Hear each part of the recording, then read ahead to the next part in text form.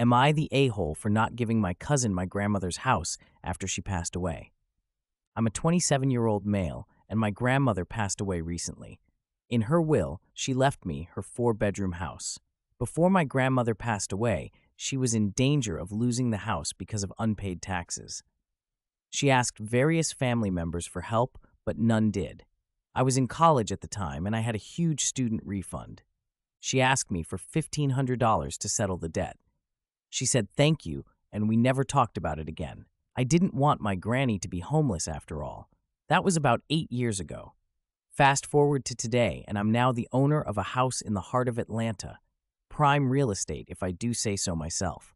I plan on moving in at the end of the month after doing some light cleaning and renovation. Enter my cousin and her kids. She is upset with me because I got the house. She said because I don't have any kids, I should give her the house because in her eyes, I got the house for free. I thought she was crazy, but a lot of our family is on her side, stating that it's hard out here for a single mother. They told me I can buy a house one day because I am an able-bodied young man. It will be harder for her because she has 2 kids. I'm like, she chose to have those kids, and that isn't my problem. Everyone is calling me selfish, and hell, maybe I am. But my grandmother wanted me to have the house. Am I the a-hole? Had fun with this Redomation story? Hit the like button and subscribe for more.